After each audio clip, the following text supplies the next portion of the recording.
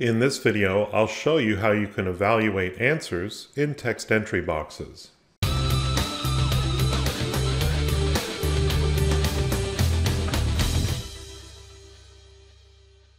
You can use text entry boxes as a knowledge check for single word answers, and they work well for that.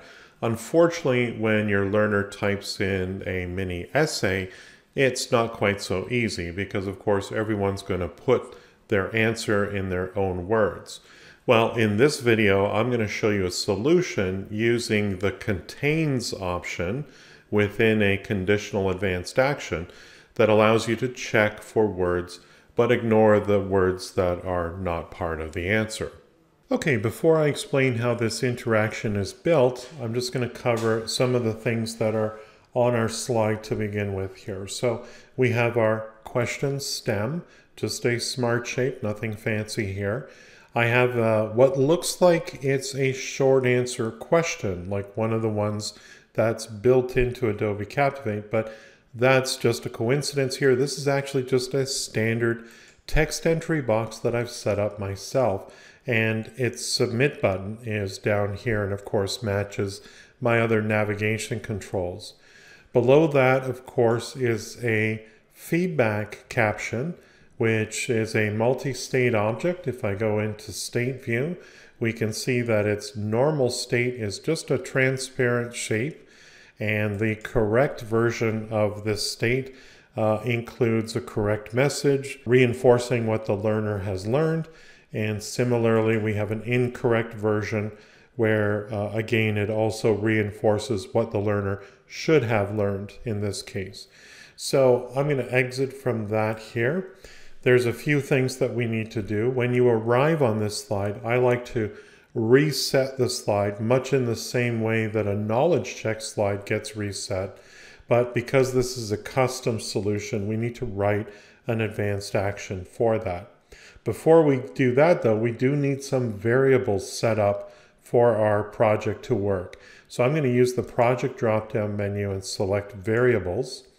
And you can see there's the variable that's created with the text entry box. We're not going to use that because these default labels don't really have any meaning. It's just text entry box 11. Presumably I've created 10 before this today. So I'm going to add new, and I like my variables to start with underscore. And the first variable I'm going to put in is Addy underscore answer. And that's where I'm going to store whatever the learner types in this text entry box. I can leave the value blank for right now, and I'm going to save that. I'm also going to add another variable, and this will keep track of the number of keywords. We're looking for 5 keywords in the learner's answer here. So I'm going to call this underscore total underscore keywords. Again, the value can be blank for right now. I'll press save. And I like to create another variable, and I use this across the course for many purposes, but anytime I want to reset a variable back to no value, I usually have a variable called underscore null, and I'll save that. So let's go ahead and close the variables window, and we're going to click on project once more and create our first advanced action. And this will reset the slide back to its sort of defaults, if you will. We'll call this slide 02 reset. So the first thing we're going to do is assign our variables Addy answer with the variable null. We're also going to assign total keywords with the variable null. So these are back to sort of their defaults here. The other thing we want to do, we have a next button on this slide, and I want to make sure that it's not visible until the learner has hit submit and got either correct or incorrect feedback. So we're going to hide our next button, slide 2. So I can save this as an action, click OK, and click close. Now to get that to run on slide enter, you simply go to the on enter action associated with this slide, and we select execute advanced actions And there it is. There's no other advanced action written so far, so it automatically selects the only one that's there. Let's take a look at our text entry box right now. We're going to do a few things. I'm going to choose the add answer variable instead of text entry box 11, which has no meaning. Now I know, of course, where the answer will be stored for this text entry box. Over in the Actions tab, the on success will be an advanced action that I've yet to write, but we'll come back to that in a little bit. I'm going to get rid of the shortcut for enter. I don't want a learner to accidentally hit enter and submit their answer prematurely, so I'm going to get rid of that. I'm also going to show a scroll bar. Normally a text entry box is one line that just goes on forever and ever and ever. I want it to wrap to another row, and how you do that is by adding the scroll bar to this text entry box. The scroll bar will only appear if the answer is much longer than that, but this is fine. So next we need to write our advanced action. Let's click on the project drop-down menu and select advanced actions. So I'm going to call this advanced action check answer. And we're going to need multiple tabs. Essentially, in this case, because we're searching for 5 keywords, we're going to need 5 decision tabs or 5 conditional advanced action decision tabs. So the first one is going to be a little more complicated to make, and they're relatively easy moving forward because you can duplicate the structure over and over again. So let's start with the first one, which will be for analysis. So what we're looking at normally is if something is true, do this stuff here. And of course, this is all conditions are true. We're going to change this to any of the conditions because we're going to provide it a bunch of different possibilities. You'll notice that when I add additional lines instead of and this, and so on, it will be or this, and so on. So the first thing we're going to look at is our add answer variable. That's where the learner has typed in their answer, and that's stored in the add answer variable. Now, normally we say is equal to, is not equal to, is greater than, or less than. But if you scroll down, there's actually a final option that most people are unaware of, and that's contains. So we're looking for a word within a much longer selection of words. And in this case here, we're going to go and type in the literal value. Now, this is the trick. I can type in analysis, but I'm not done because, of course, what if someone writes analysis with a capital A in front of it? Well, I need to check for that as well. So let's select that option. Add answer contains the literal value analysis.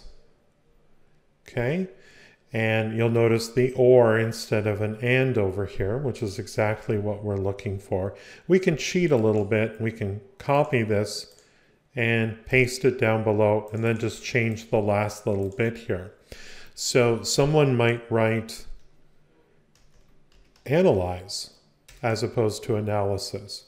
And again, they will need to copy this and paste it and provide a few alternatives. If I've run out of lines here, you can use the add option to add additional lines, and we can paste in what we copied before and provide some alternate spellings, maybe some regional differences. So we might have perhaps a European way of spelling that. We'll go in and paste in again a few varieties to cover all the possibilities. Someone might use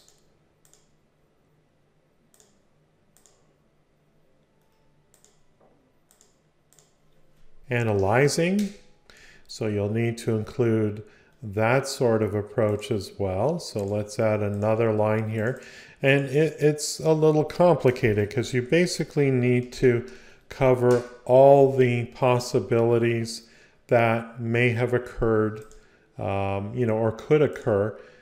In this case here, let's choose analyzed That's a possibility as well. And again, we'll need the capital A version of that as well here. So let's do that. And it's up to you how far down this rabbit hole you want to go. You can provide as many examples. You might discover some during testing of your course, and you'll need to add those. And the good news is you can edit this advanced action to include additional words that you might want to check for.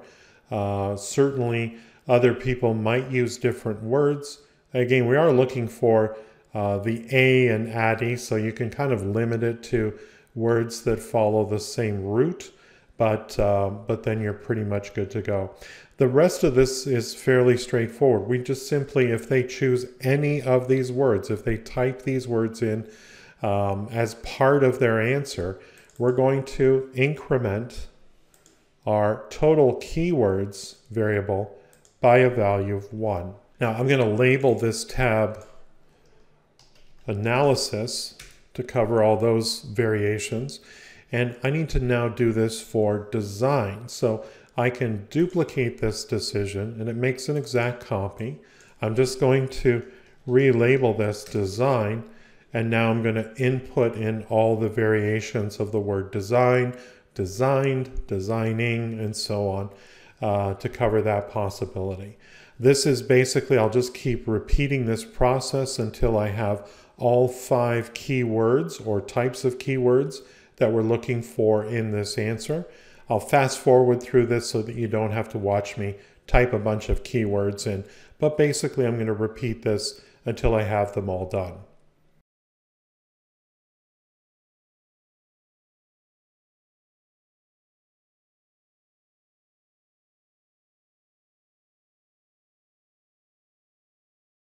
Okay, so I've got a conditional tab for all 5 of my keywords: analysis, design, develop, implement, and evaluate.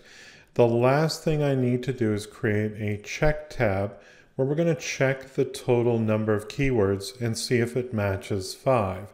So I'm going to go over here and we'll call this one check.